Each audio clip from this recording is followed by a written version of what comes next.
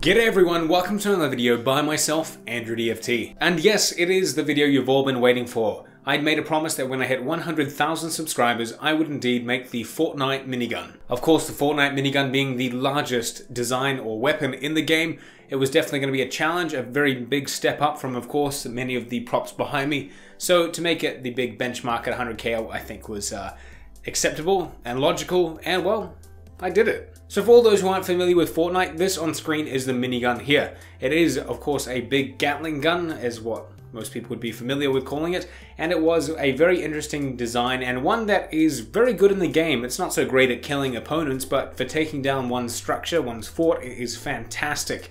And well, it absolutely dominates. Now to actually show it to you, I'm gonna need to go outside so I can actually get it all in screen. Trying to show you here would be redundant because literally, I mean, I can only just fit a scar and frame here, and this is not even half the size of the minigun. So let's jump outside and I'll show you what it looks like.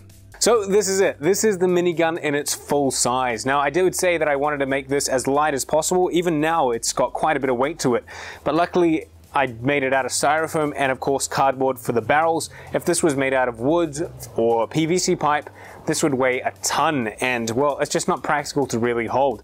So this, in my opinion, is an exceptional cosplay prop. If you wanted to do a photo shoot, you can really get some nice cool angles, you can hold it, you can transport it.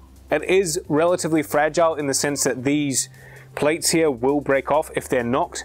I could have made them detachable, which is probably a good idea, but I decided not to, as really the only showcasing of it is in this video here. So as long as I don't whack it against this wall, I think I should be fine. Now I've done my best to try and replicate this as best as possible from the game, using reference photos prior to the actual release of the replay was necessary. Unfortunately, I did finish this build 2 days before the replay was announced to go live, so unfortunately I don't have the exact spitting imagery and close-up detail that I would have liked during construction, but I did my best at the time to try and get that. For the most part, it is, I'd say, 90% the same. There are a few adjustments that I've made to make sure the structure was intact. For instance, these flaps, these side panels are actually connected to a point here.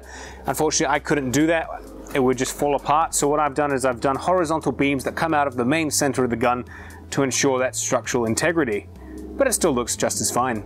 But for the most part, I'm extremely happy with how this turned out. It was very cheap to make. This whole build consumed maybe $50 to $60. About 20 or 30 of that is actually in the materials itself, and the rest is in the painting. Now in terms of size, this is the second largest prop I've ever done. This sits second to the binary rifle, which sat at 4 meters. This sits roughly about 1.5 long, and I think it's the same length as a sniper, but due to the thickness and the scale of this thing, I'd rate this as being a bigger prop than any of the snipers I've produced from any of the games.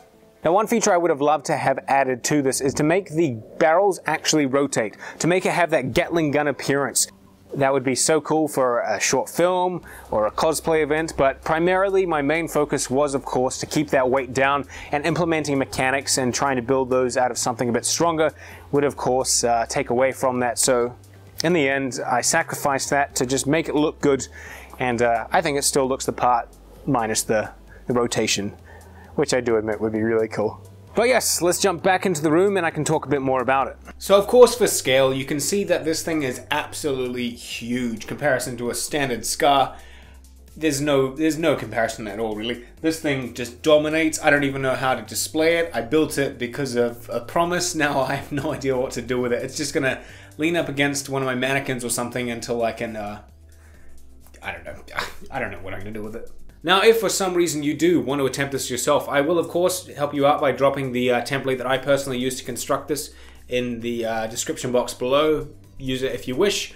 Good luck if you do. But it was definitely a necessary addition to, of course, the weapons that I've produced here on this channel. You guys have received the content I've been producing for FORTNITE extremely well, so hopefully you're very happy with my approach and how I went through the minigun. Despite it being a bit different from what the actual one is by like 10%, hopefully you guys can forgive me for that, but for the most part, enjoy it.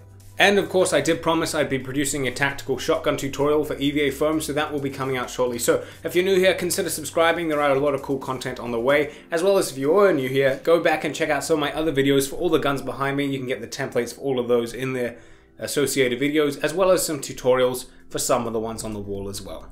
But I will wrap it up there. Thank you so much for everyone who supported and of course getting me to that 100,000 benchmark to of course make this. And of course, if you ever want to share any of your work, go ahead and follow me on Instagram. Or if you don't want to share it, you just want to see some cool pictures of most of this work, you can follow me there, Andy_DFT. That's where I post a lot of my preview stuff, so it comes out there before it comes out in video. And well, of course, until the next content comes out, I will see you later.